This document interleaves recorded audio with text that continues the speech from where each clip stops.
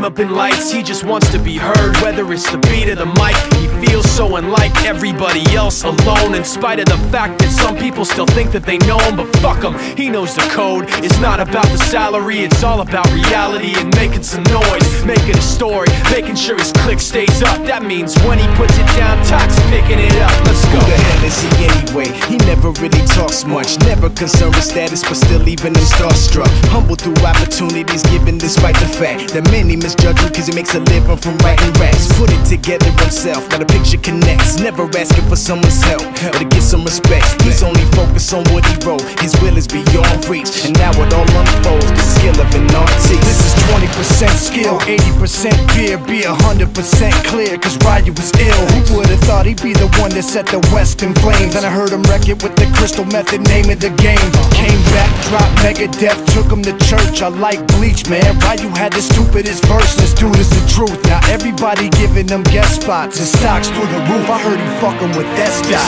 This is 10% luck, 20% skill, 15% concentrated power of will, 5% pleasure, 50% pain, and 100% reason to remember the name. They call him Ryu, he's sick and he's spitting fire and Mike got him out the dryer, he's hot. Found him in Fort Minor with top, but a fucking nihilist porcupine. He's a prick, he's a cock. The type women wanna be within rappers, hope he gets shot. 8 years in the making, patiently waiting to blow. Now the record with your notice taking over the globe. He's got a partner in crime, his shit is equally dope. You won't believe the kind of shit that comes out of this kid's throat.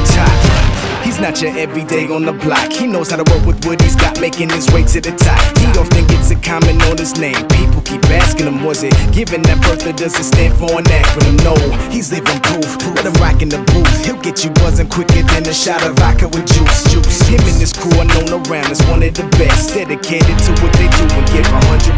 Forget Mike, nobody really knows how or why he works so hard. It seems like he's never got time because he writes every note and he writes every line. And I've seen him at work when that light goes on in his mind. It's like a design is written in his head every time before he even touches a key or speaks in a rhyme. And those motherfuckers he runs with, the kids that he signed, ridiculous, without even trying. How do they do it? This is 10% luck, 20% skill, 15% concentrated power of will, 5% pleasure, 50% pain, and 100% reason to remember